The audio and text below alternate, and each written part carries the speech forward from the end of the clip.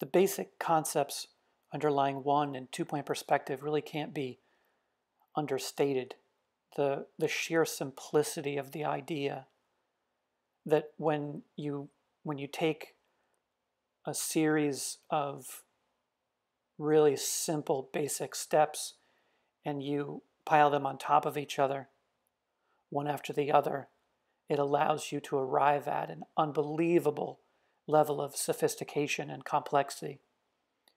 Perspective, what it does is it establishes a framework for communicating visual information, and it does it accurately. And just nothing else really compares to it. It's a solution to basic sort of spatial drawing problems that literally took like 50,000 years for people to figure out. Drawing has been around for that long that we know about. And if you look at drawing before 1425, when 1 and 2-point perspective sort of come out, as soon as the idea gets sort of put out into the public, where all the other artists in the world get a chance to play around with it, it was first put out by Lorenzo Ghiberti in the door of the baptistry of the big Duomo in Florence in 1425. And as soon as that happens, within a couple of years, the entire, like, everybody in the art world knows about it, and it just absolutely revolutionizes painting and drawing and architecture and everything else. And there's a lot of really interesting things to talk about with perspective. And this is just an intro. I don't want to get too carried away here, but I just wanted to show some examples while I was doing the little intro of a few different drawings. And you can see that perspective drawing is used for all sorts of outcomes. Really, perspective doesn't just apply to buildings and boxes. It applies literally to everything that's in space. And since everything is in space, perspective applies to everything. And, you know, sometimes the results can be relatively static, a little bit boring. They can be super accurate. They can be kind of descriptive. But then they can also be like just wildly fantastic.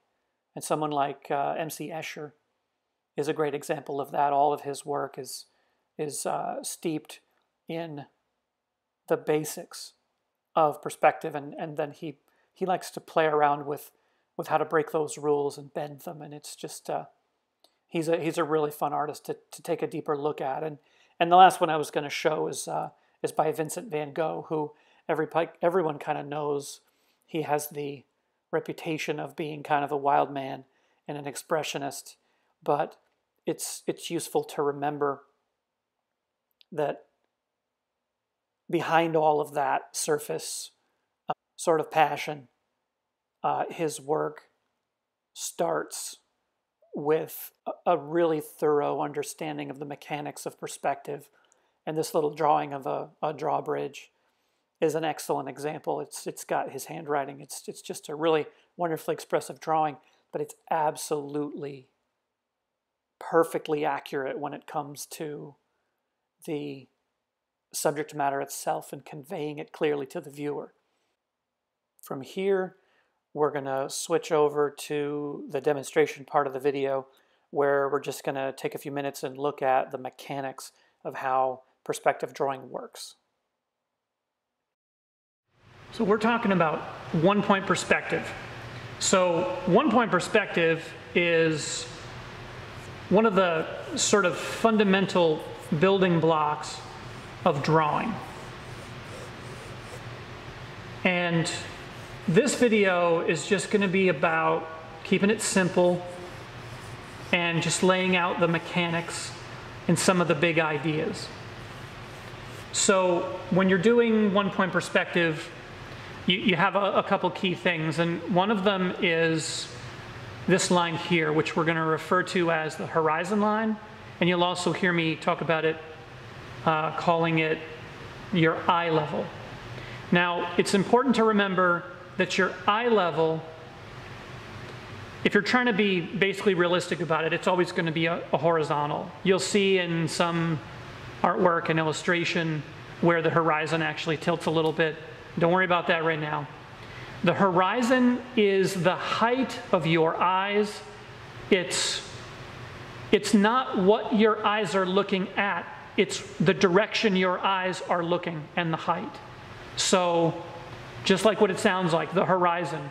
If you're in a room and you're trying to figure out where your eye level is, you look out towards the horizon. I know you won't be able to see it because there's going to be a wall there, but it'll be a mark on the wall or something like that. But we're going to use it because it turns out that if you stand in between two parallel lines, like if you're standing in the middle of a highway that's going straight or railroad tracks, parallel lines, as they recede away, they converge on a point. So that's what's going on here. I'm setting it up. So the first term is our horizon. The second term is our vanishing point. In one-point perspective, there's only one vanishing point. We don't have to worry about it aside from that.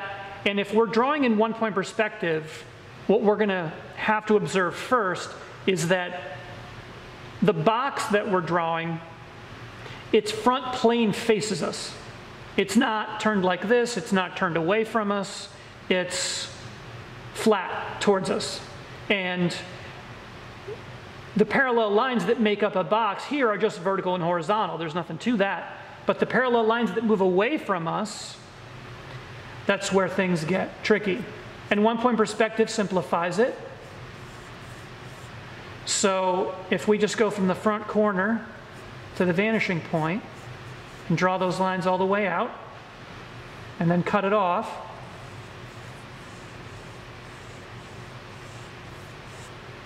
that's going to be our one-point perspective box.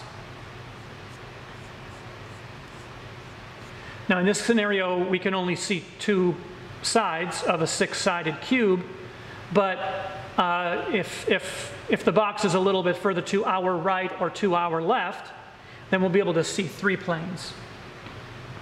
But while I'm doing that, I'll talk about some other stuff. So the reason that perspective drawing is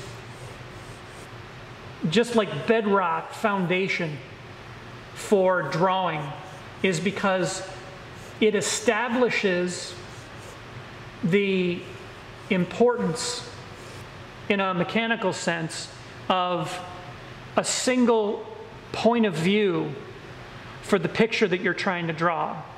And that point of view is shared by the artist and the viewer. So if you're making this drawing, the person looking at it is relating to the drawing as far as where the horizon is and where your vanishing points are. So if we draw our lines out again,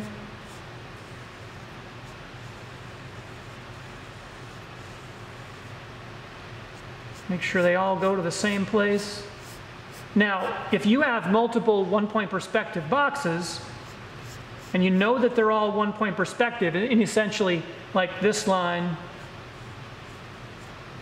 and this line, and this line, and this line, and this line, they're all parallel to each other. They all share the same point. So try not to let that get confusing. What could be simpler? There's only one point. Just have all your lines go to it.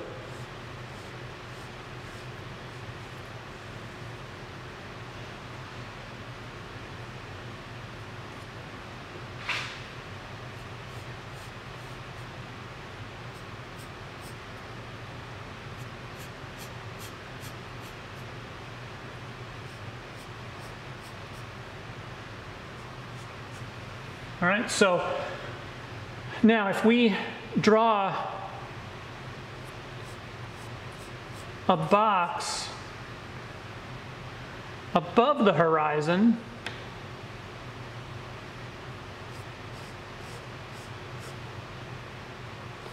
the rules are the same, they're just upside down. So All your lines, they're going back in space, they just go to that point.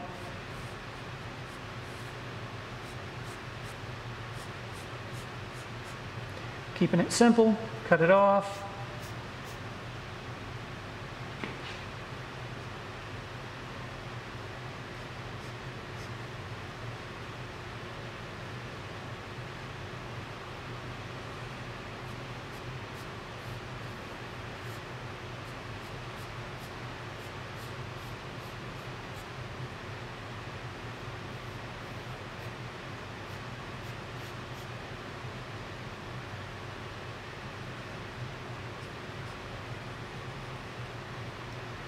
All right, so that's pretty clear. And then the last thing is, if you have a box that straddles the horizon,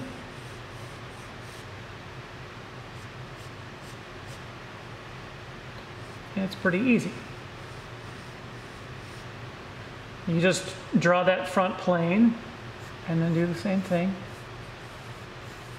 Send those lines back. Cut it off. And then clean it up a little bit.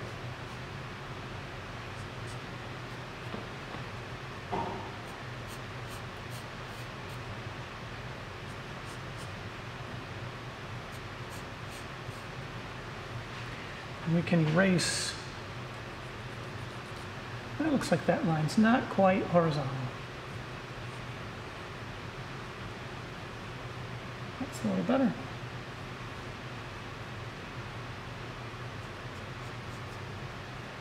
Okay.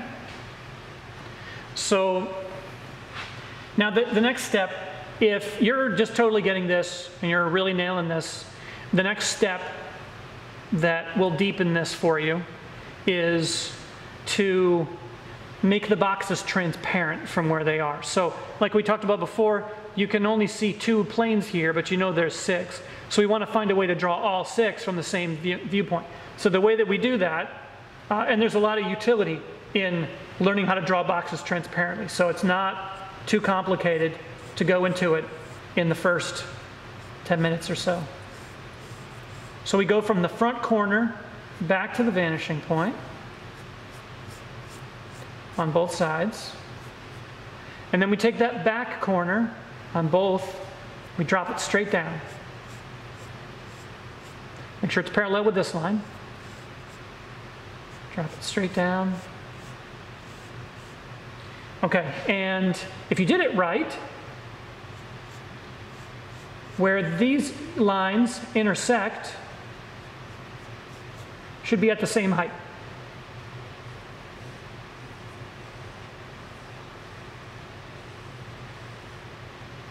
Okay? And the other thing that happens, let me just strengthen this. Strengthen the lines that would be the visual ones, the ones that you would see, to help this box make a little bit more sense. When things get complicated, there's lines going everywhere. You have to prioritize by line weight which ones you want the viewer to understand as being closer. In a general sense, you can kind of say that the lines that are closer to you can be a little bit darker. But what happens is our eye level is here. If your eye, as you're looking down at things, we know that this top plane and this bottom plane, we know they're the same size and shape. But since this one is closer to your eye level, it's going to be a little bit smaller than this one. So as things that are the same size get closer to your eye level, they get skinnier. And as they move further away from your eye level, they get bigger. So one way to know that you've done this right is the top plane is thinner than the bottom plane. And if the transparency thing does not work out, it just means there's something wrong with your box to begin with. So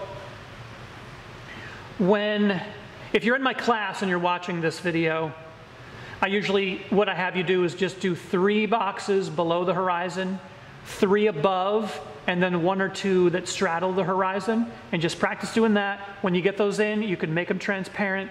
And the last thing I wanted to point out is, one of the things you might have noticed is that every time I had a parallel set of lines that were moving back in space, I always drew them all the way to the vanishing point. And that's a habit you want to get into. Always draw your lines out. The mistakes you're going to make are going to come from you not drawing your lines out.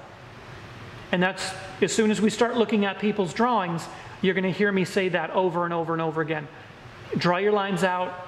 It's going to eliminate a lot of problems. Because this is relatively simple right now. And even if this got a little complex, it's still very simple compared to the things we'll be doing later.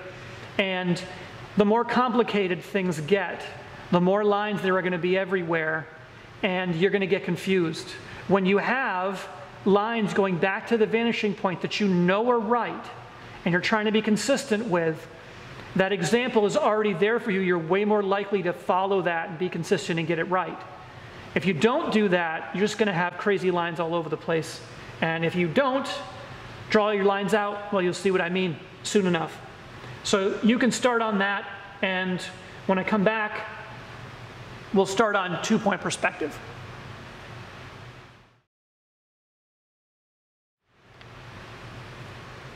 Two-point perspective.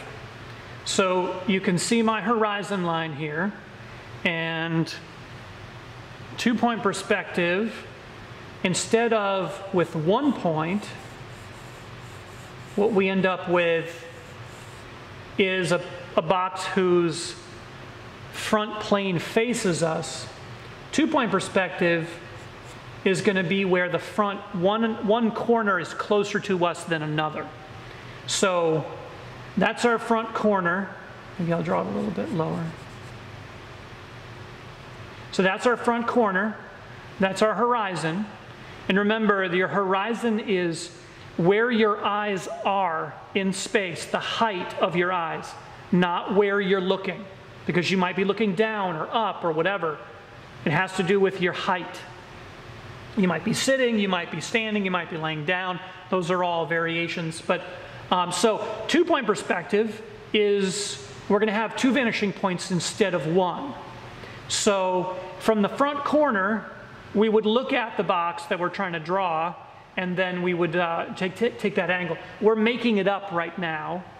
And if I didn't say that before, I should have. We're just going through these things mechanically. So we're just making boxes up. They don't have to be based on a real still life that's in front of us. But our vanishing points in 2-point perspective, usually the mistake people make is they have their vanishing points too close. And vanishing points need to be relatively far away. So I'm just going to pick an angle here. I need one that's close so that it's at least on the page. Let's see, right there. Okay, so I'm going to use that as my vanishing point on the right. And that's close. So my other one is going to go off the page.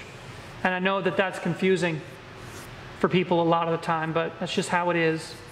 I don't make the rules. I just follow them. And then try to make art inside that rule set. Okay, so that's going to be the right-hand side of the box. And then if this is our close vanishing point, our far vanishing point, like if we measure how far over that is, it needs to be further away than that. So I'm just going to have it be off the page. And that's a good way to think about it, because under normal circumstances, if you have one vanishing point on the page, the other one is really, really far away. So that's going to be good. And now if we just make sure that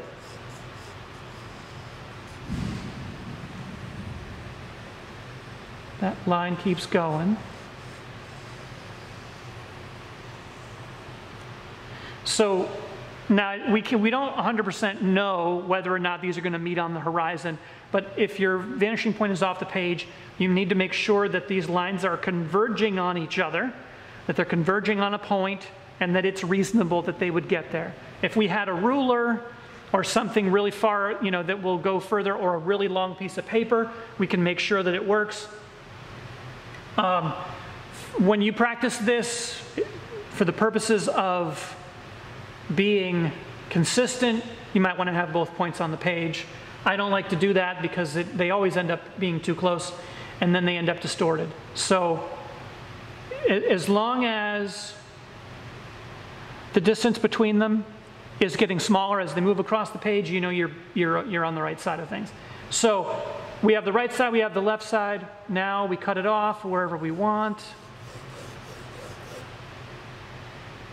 You see, this will be, if it's a cube, this will be a shorter side because it's angled more. Okay, so we got that. And now what we do, and this is where people have trouble, you have to be consistent about this. You go from this corner to that vanishing point, and from that corner to that vanishing point. So be consistent. Make sure your lines are basically straight. Use a ruler if you need to.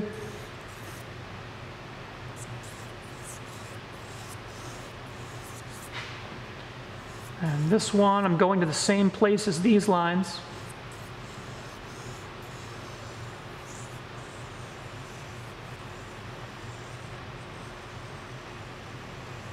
My lines, as they go to the left, they tend to warp and curve a little bit, and that's because the angle of the camera combined with me needing to draw like around the camera is where I want to be, and I can't be there, so that's something we got to watch out for.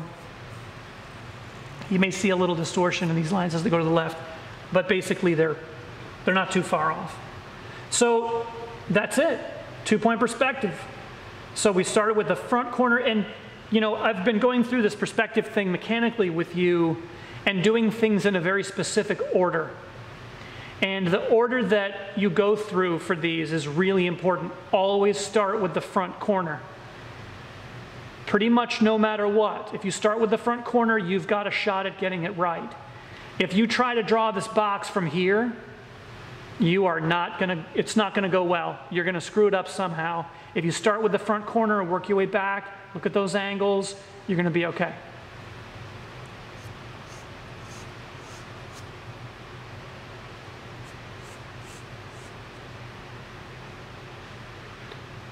So the rules are the same above the horizon. I'm not gonna do that here. They're the same. Now, if you have a bunch of boxes that are lined up, they're going to share the same points.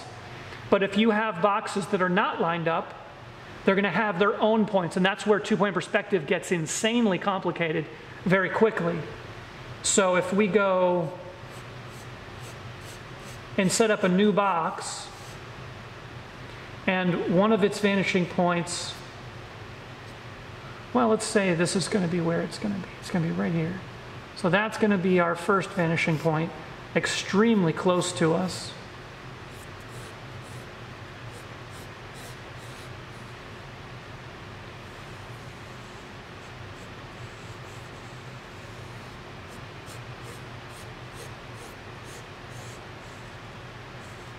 All right, so that's our one side. And now if this is this close, this has to be an even lower angle than this. So we might end up with something like that. It has to angle up. If it's horizontal, it's 1-point perspective. So make sure it angles up, and make sure that this one angles up slightly more.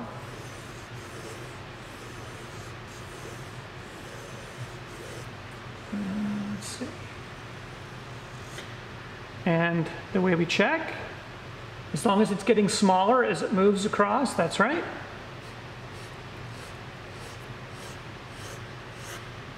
All right, so now we cut it off wherever we want.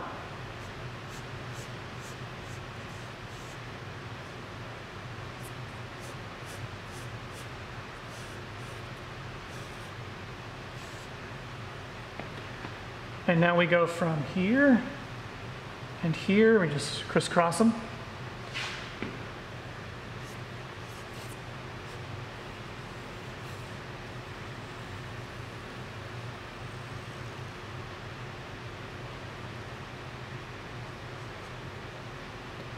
This is going to be kind of tight.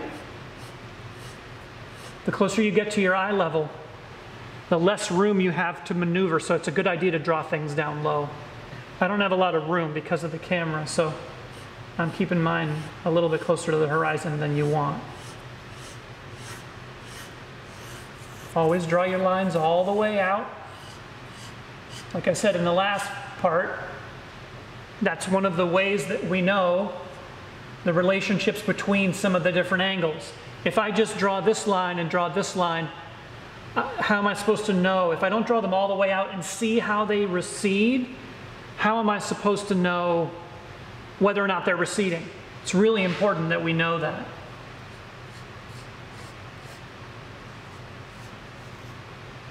All right, so there's another box. Looks pretty good. Nice and reasonable. And it has its own points. Strengthen it a little bit.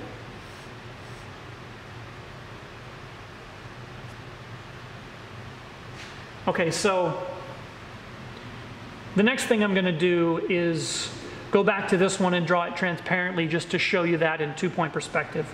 So it's the same idea, but obviously the lines are coming from different places. So going from here to the vanishing point, and I can use the line that's here, here, and here. I can use that, make sure that it looks like, use this one. Go from here, you're going right past it, make sure that it looks like it's converging with this line. Because if we bring this out, it should be getting bigger and further apart between these two. Use that to go all the way back. Use it to stay consistent. Same thing here. Use these lines. We're going from here to that vanishing point. While I'm drawing these lines, I'm looking at this line, I'm looking at this line, making sure that I'm staying in between them and that that angle makes sense. And if I do it right, this point and this point should be directly below each other, or above and below. And that's pretty good. Only a tiny bit off, so I can make that adjustment without much trouble.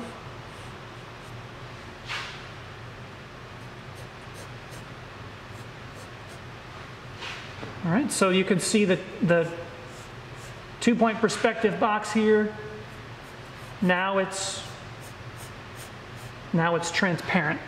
You can see all 6 sides, even though only 3 are visible. And in two-point perspective, sort of by definition, you're always going to get the 3 visible planes. And that's going to be a really important idea as we progress through the class. So again, give me 3 looking down, 3 looking up. All of them have different vanishing points. The only scenario where two-point perspective boxes are going to share a vanishing point is like if they're lined up.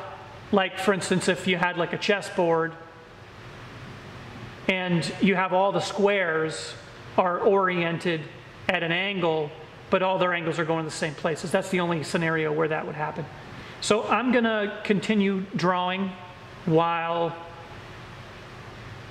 the video kind of plays out, and I'm not going to continue the voiceover. I'm just going to play for a little bit and see what happens with this drawing.